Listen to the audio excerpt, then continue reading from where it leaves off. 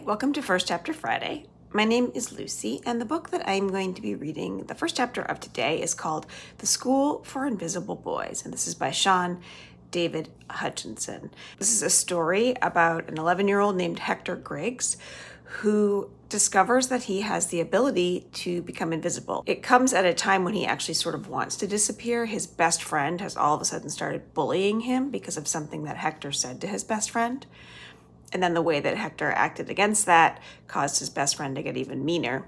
So he is really feeling lonely and sad and sort of ashamed about that. He lives with his mother, his stepfather, and two stepbrothers who aren't always so nice to him. And he's running away from the ex-best friend when he discovers what it is that can make him turn invisible. Then Hector meets somebody else who can turn invisible, a boy named Orson. And we start to learn why they are turning invisible and what is really going on and what the greater thing that is happening at Hector's school really is. And it's pretty adventurous, and it involves some monstrous characters and a lot of different middle school students. So I'm going to read the first chapter of The School for Invisible Boys. The dedication of this book says, "For all the librarians and teachers who made this invisible boy feel seen." 1. I loved to run. I never felt so free as when I was racing the wind with the sun on my face and no particular place to go. Running from my ex-best friend because he was dead set on trying to tie my legs into a square knot didn't fill me with the same exhilaration. "You're roadkill when I catch you, Hector."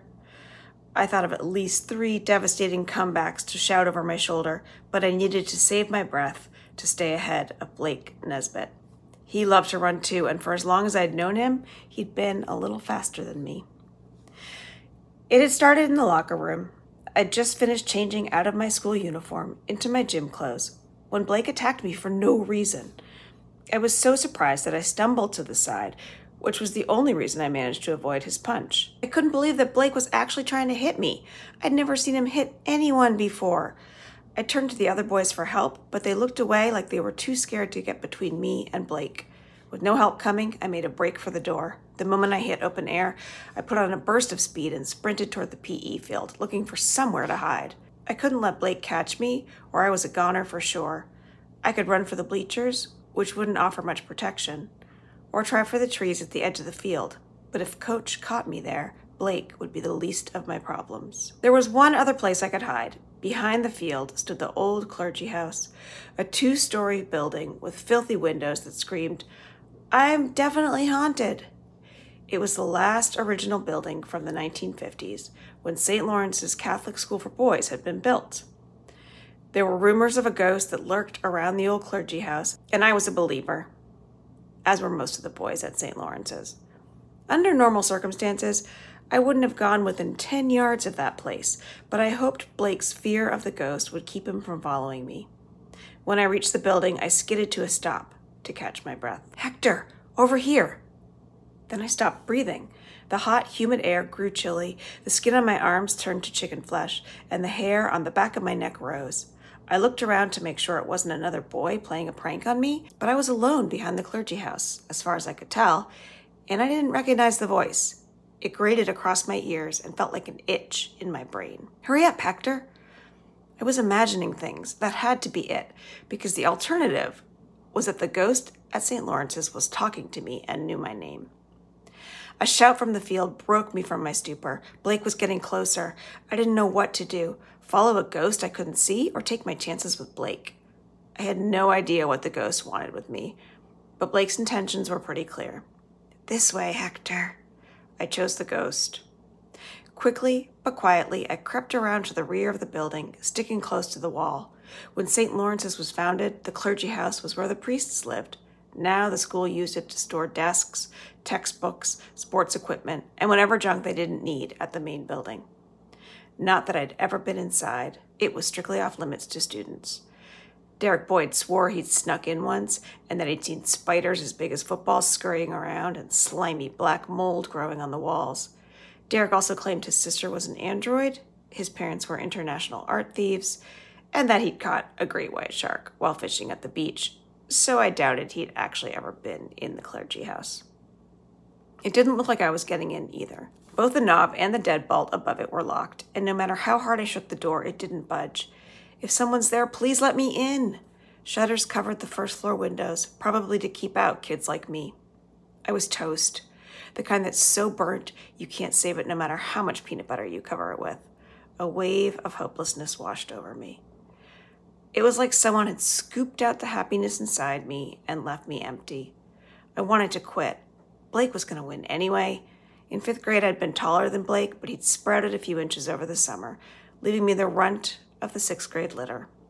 He was bigger and stronger and faster than me. I should give up now. There was a click, and when I looked, the deadbolt was unlocked. What the? I reached for the knob again. You're dead, Hector.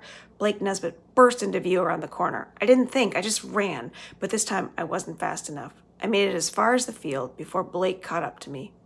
He tackled me from behind. We hit the grass, and I barely had time to flip onto my back before he was straddling me, pummeling my stomach and ribs.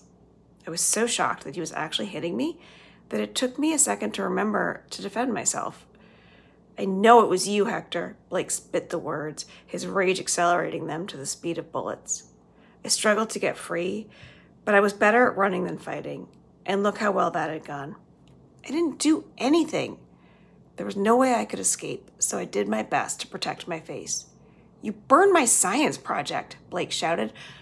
Musser gave me a 0 because I had nothing to turn in. The boys from the East and West 6th grade classes gathered around to watch Blake clobber me. A few even cheered him on. I kept hoping Alex or Gordy or Evan would break up the fight, but they never came.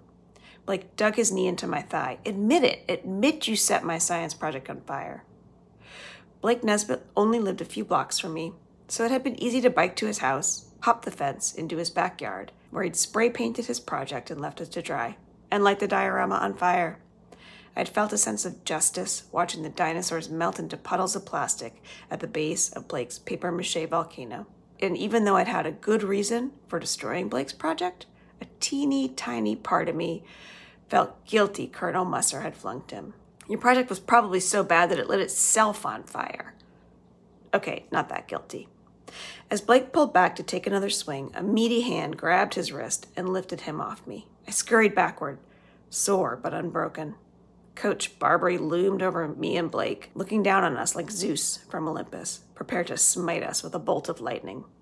You boys have exactly 3 seconds to explain what's going on, or you'll wish you'd never been born. Yeah, it was way too late for that. And that is the end of chapter 1.